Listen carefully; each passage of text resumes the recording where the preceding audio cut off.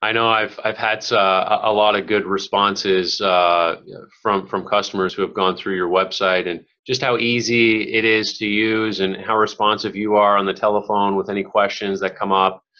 Sometimes maybe if there's a glitch or something where they couldn't upload something, you're very quick to get back to them, and we appreciate that because customer service is so important, and we have a lot of great feedback on that. So I appreciate your work on that, Rick. Well, thank you.